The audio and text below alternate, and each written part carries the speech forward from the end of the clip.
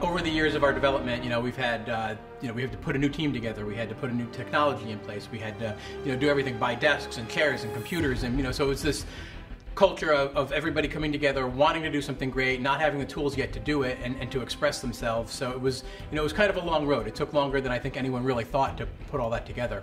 You have a team that has tons of ideas and not just one, and then you have to refine that down into something that's really manageable in the time that you have to make a game.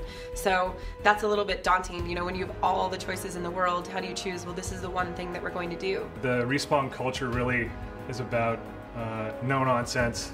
We're really hard on ourselves. One of the hard parts, I think, at least on Titanfall, was trying to figure out how to work as a team for a multiplayer. The pressure was on us to really come out with something new and different, and we were sitting there going nuts trying to wrap our heads around, okay, what does that mean? Everyone at Respawn has a voice as we're working on the game.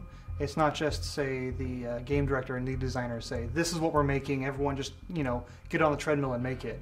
It is a very iterative and collaborative process. When you work on a single player, it's relatively easy for individuals to go off and work on this level or that level, and they can exist in separate worlds for the most part. Whereas in a multiplayer game, you've got all these different people who are working on aspects of the game that will crisscross or touch each other in some way.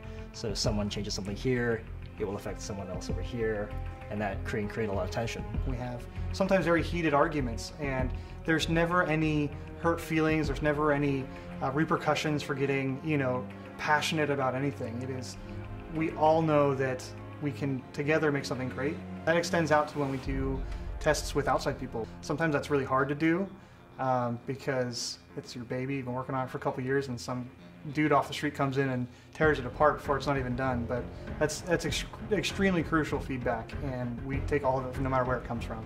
I think we have the ability and the culture that supports the focus of perfection. So you're trying to perfect the right things, and you don't go after the things that really don't support the gameplay. It has to feel right, it has to flow right, and if it doesn't, we keep working on it. And there's things that, if they don't get to that level, I would rather have less finely polished features than more, and have the game be a little rougher.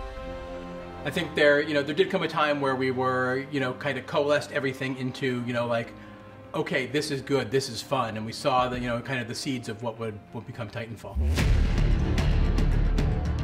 And so the first Titan, pre-viz was an actual maquette, a 1/6 scale doll that I had encased in a dive suit, and then we said, scratch that, why can't we make these really big and play with scale as well? But at the same time, here's the tricky part, we have to try and keep it not alienating to people who are used to playing first-person shooters and a particular kind of first-person shooters. So we thought, how can we do that? So that was partly the problem of finding a new, larger design space, being able to create more exotic abilities and weapons and things like that. We could see the visual of a grunt next to a Titan and how powerful that could look, how powerful this giant can look, taking cover on a building.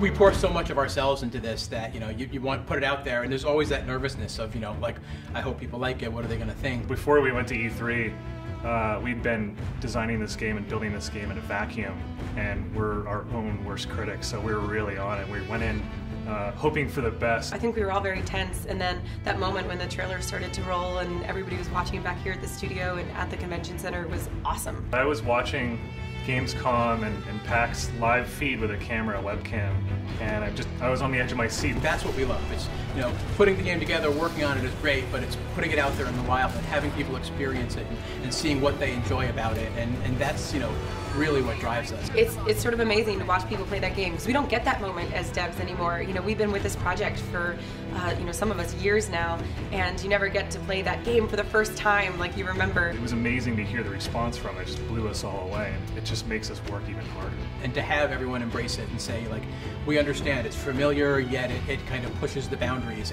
and I get this, and I want more of it, and it's great for the team.